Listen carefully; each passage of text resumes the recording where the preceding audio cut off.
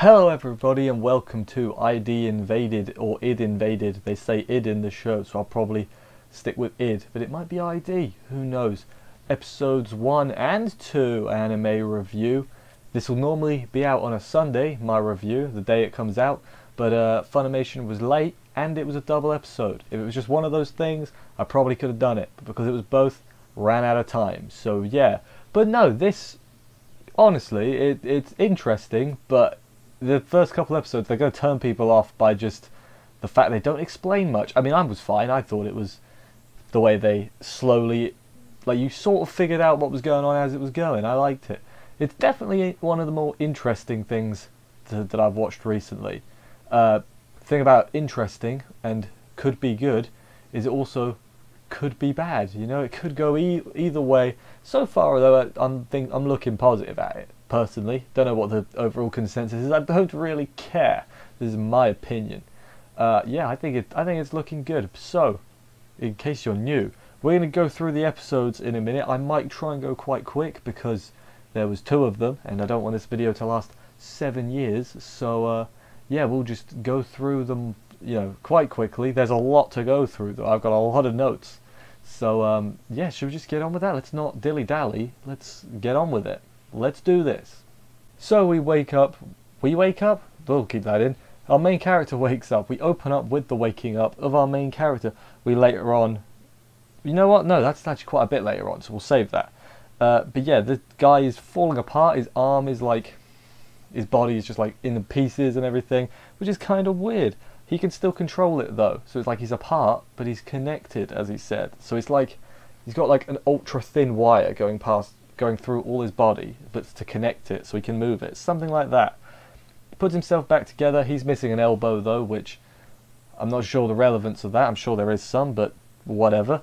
The whole world is floating. There's like houses and whatever else floating about. It's a really weird world, what's going on. He starts parkouring with his arm to pull himself up. It's quite an interesting way he does it. It's like a grappling hook, but with his arm, if that makes any sense whatsoever. He's a person, and so he connects like a jigsaw. Get it? It's the name of the episode. Like he jigsaws the house together to get to her. It's a dead woman who's been stabbed in the chest. So yeah, he says her name is Kairu, and despite the fact he's never known, he's like, I know that's Kairu, and I know who I am. I am Sakaido, the famous, really good detective guy. So I'm like, all right. And he knows he's got to solve her death.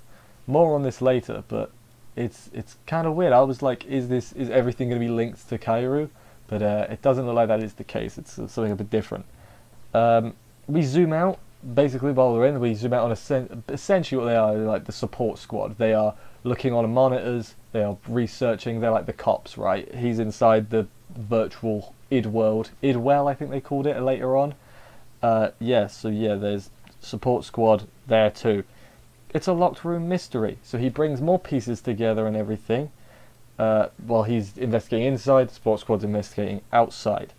What the world is, I guess I better explain that. It's a world based on the intent to kill of the killer they're after. So they like traced his killing intent and they made a world out of it.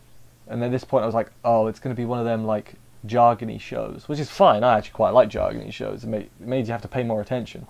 But yeah, I was like, okay, that's what we're in for. So it's going to be confusing for a while, and boy was it. But yeah, then while that's going on, there's some girl they said she's like a rookie in she's in like the field team. They do say her name a lot. It's very important. I haven't written it down, so that's the first bad thing. But she's there. Sakaido encounters the people. 5 of the 7 people he encounters are victims. The other 2 are, missing people. So wonder what's there. And then they see a reflection because like he's in the room. They're analysing the room he's in to look for like reflections on the glass or anything that could help them in the real world. They see a reflection of John Walker, and at this point I was like, who the hell is John Walker? We find out later on what he is. But they're just going to drop you on this and be like, I don't know who that is. Am I supposed to? I don't have a clue who that is. That's the thing. They leave you in the dark a bit at the beginning, which is a bit of a turn off. But it sort of gets explained by the end. So I guess it's good. The field team have headed out now. They confirm some identities, all that other stuff. They've got some device that like measures your killing intent, so that seems handy, I guess. Sakaido shows the corpse to the other people, and they are less than helpful. They're not particularly bothered. And he puts more pieces together, which missing. They like put like the map together basically, but the part missing, which makes a word, which is Takuya, and then the two field agents. There's like the old man and the little girl. Little girl, she's probably like 20. You know what I mean. They figured out from that where he is in the real world. I do like that, how like the virtual world is helping them figure out what's going on in the real world, because the virtual world is like a memory world. I like the concept. I'm really hoping this is good. Their device goes off saying, "Oh, he's nearby." The girl wants to save the two people left, and the older guy's like, "I'll head in, to do that." And then the id world breaks apart some more. They find the injured person. This is the field team now. I hope you've watched the episodes, because otherwise this is not going to make a lot of sense. They find an injured person and hear some drilling, like in the background. Sakaido realizes that Keiru isn't missing any body parts where everyone else is, so he goes to her and figures out that the killer is hiding inside her body. So like he's broken apart as well, just like she is, but together they are one person, I guess. So yeah, he pops out, and then while that's going on, an eighth person shows up in the, because all the people are victims, an eighth person shows up there. It's the girl from the field team. Oh no, that's not good. Then we end with her, we see her bag. She's been kidnapped, I guess. That's less than good. Yeah, that was the end of the first episode. Hell of a cliffhanger to end on. I think the second episode for me I thought was better than the first. But you obviously need the first. So let's just get into the second episode. I'm going to do them both in this video. Let's go. So episode 2 starts a bit further back. She's not been taken yet. They shot the drill guy, who they thought was the killer. Turns out he was just one of the victims, who I guess was propped up with the drill. The killer was actually in the ambulance, and he was like the victim they found. They sent to the ambulance. He was actually the killer. He hijacks the ambulance, kills all the doctors, because he's a bad man. Hits the girl with the ambulance, so at pretty high speed, so really she should be way more injured than she is. Then he takes her underground into the sewers. Inside id, the baddie starts running, the killer, the bad guy. Sakaido gives chase. They see John Walker, all the people, they're all scared of him. Field guy then shouts at the chief, blames him for the girl being taken. Sakaido punches out John Walker very easily. That was a bit weird, don't really know what that's about. The girl wakes up, killer asks about the device, and then we learn also the killer's drilling holes in people's heads. I forgot to mention that. That's like his MO. And he's got a hole in his own head that he drilled because he sees the world is like fractured, or people are fractured, which is why they're all falling apart in the id world. Sakaido figured the killer sees the id world as ordinary, because like he's like jumping all over the place, so he doesn't see it as fractured, he sees it as ordinary, which, oh man, I swear I'm getting if it sounds like I'm being overly confusing, I'm just saying what happened in the episode. I'm not making it any more confusing than it was. And then the version of the girl inside the id gets up and stares at the killer like, I'm gonna get you, which was kind of weird. Don't really know what that means. I guess it's because, oh no, they do explain it. It's because she's talking to him in the real world, so he's got a different cognition of him. What was that cognition? Oh, it's Persona 5, isn't it? It's like that. There, I explained it easier. So she tells him what the device does. She telling the killer this is, and then she just jumps into the drill, and that, I guess, alerts them somehow where she is. So yeah, then they get Sakaido out of that world and send him into another world where he's got drills coming in. So he's now in her id well. You with me so far? And then he sees Keiru again hanging from the tree. There's a suicide note, and then they get crushed by a drill. And but the thing is, on the drill they saw the reflection of where she was, and they deduce where she is in the real world from that. I really do like that aspect of the show, with the whole virtual world helping the real world. but it's not as simple as that. It's like looking for little hints in the virtual world, like the reflections and that. I do like that. That's pretty cool. She survived the drilling in the real world, but she has been drilled through the head, so that's a thing. I hope she keeps her hair long, or longer, is all I'm gonna say.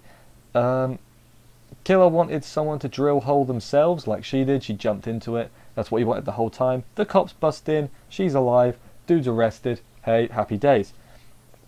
The chief, or I guess the head of the department, I don't know what he is, tells Sakaido everything worked out. Sakaido in the real world is not... It seems like he's not like a super detective. He's like a criminal, because basically he forgets everything when he dives in. Also, he felt the death like properly. Keiru, he sees her as his dead daughter Muku. With me? He gets taken away in handcuffs, so he's probably some sort of criminal. Like, so many mysteries they just opened up. Then they talk about John Walker for a bit. He like created 5 serial killers have had contact with John Walker. At first they thought he might not be a man, he's just like a characteristic in the Idwell of serial killers, because Keiru isn't a real person either. They said like she's just there. If you're a killer, it's like a mental thing given shape. I think I'm getting this right. But no, then they're like, oh no, John Walker does exist. He's a real person who's creating serial killers. So, you know, by creating, I mean like he's turning people into serial killers somehow, is what they think. Sakaido's in his cell and he's got photos on the wall of his daughter who is dead. I think we can pretty much deduce. I don't remember if they say it, but we can deduce it. So yeah, I'm wondering if he's after the person who killed his daughter, and that might be somehow that all links together. And then in his dream memory, he's like, I should have stopped Keiru from getting crushed by the drill because she wanted to die by hanging, you know. And that's where the episode ended. And I was like, oh, pretty wild ride this first 2 episodes were. Hopefully you can keep it up, because I'm really enjoying this. I get that the jargony, overly confusing stuff can turn people off, but for me, as you couldn't tell, I got it in the end. I got it as it was going on. I understood it more and more, and I can't complain too much for that. If this had just started with the first episode, I probably wouldn't have liked it nearly as much. But I think the first 2 episodes, them doing that helped it a lot. That's what I think. Very curious to see where it goes from here. I assume it's going to be a bunch of different cases every couple of weeks or whatever, and then we'll bring it all together to find out who John Walker is, and then he'll be the one that killed his daughter or something. Yeah. Also, it's graphically quite nice to look at as well. I didn't really mention much about that. It looks quite nice, you know. Yeah. I've run out of things to say. I went through the episode. I said I was going to go quite quick. I didn't go quick at all. I had to go quite deep. But that's just how it is, you know. But anyway, thank you everybody for watching this review. I hope you enjoyed it. If you did, subscribe and stuff for more reviews. I'll be doing this show every Sunday. It'll be Sunday if Funimation isn't late. Sunday is when this one will be out normally.